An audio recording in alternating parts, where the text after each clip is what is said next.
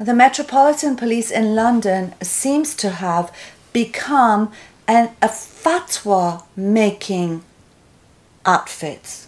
What have they done, Maryam? What have they done? And This is interesting. It is interesting because what happened is recently when the Council of Ex-Muslims of Britain members went in front of the Saudi embassy to defy fasting rules during Ramadan in order to defend and support those who are persecuted for eating during Ramadan, the Metropolitan Police, 4 of them, armed with machine guns, surrounded our members and said that they're causing offence. To?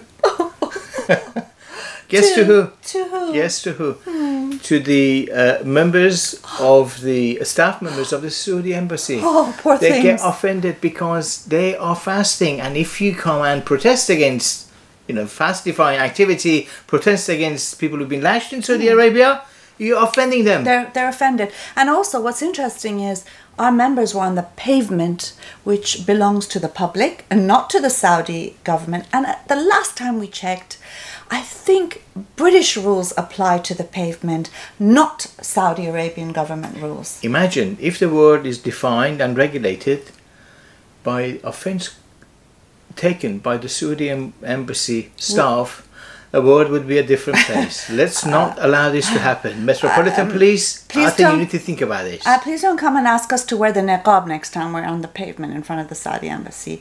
And maybe get back to doing your job, yeah? Not the Saudi government's job. That's the job. Anyhow. Okay.